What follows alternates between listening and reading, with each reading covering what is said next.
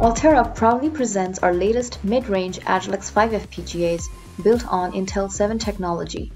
The focus of this demonstration is the high-speed external memory interfaces that we offer on the Agilex 5 devices. The Agilex 5 FPGAs are offered in two series. The Agilex 5 FPGA D-Series are performance-optimized devices ideal for compute-intensive applications at the edge that require high memory bandwidth and small footprint. The Agilex 5 FPGA E-Series are designed for low-density and low-power applications that require high bandwidth memory. The Agilex 5 devices feature a hardened memory controller and PHY interface with built-in timing closure. With this advanced EMIF architecture, you save device logic and development costs so you can focus on your unique design. All Agilex 5 FPGAs include DDR4, LPDDR4, and LPDDR5 support. The Agilex 5 E-Series Group A and D-Series devices also support DDR5. For this demo, we will focus on the LPDDR4 interfaces on bank 2A and DDR4 on bank 2B on the Agilex 5 FPGA. Let's take a look into our engineering lab to see the results. Here we have a board set up with the Agilex 5 E-Series Group B FPGA.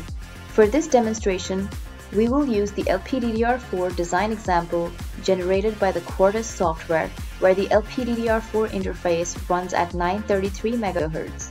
As you can see, the device was successfully programmed with the bitstream from the example design for LPDDR4. Next, we run the signal tap analyzer to trigger on the rising edge of the status done signal, and we run the test engine library tickle script to reset and run the traffic test.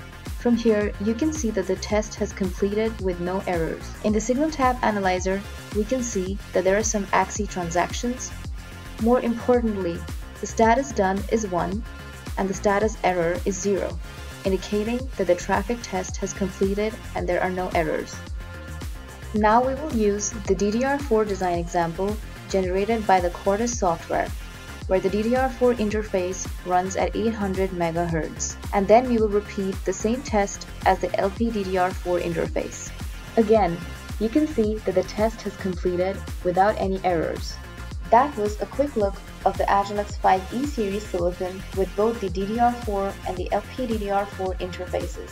To summarize the key takeaways from this demo, the new mid-range Agilex 5 FPGA family of devices are an improvement from our previous generations of mid-range devices, featuring high performance and efficiency, a breadth of memory options to support a wide range of applications, and faster time enclosure with a hardened memory controller and PHY.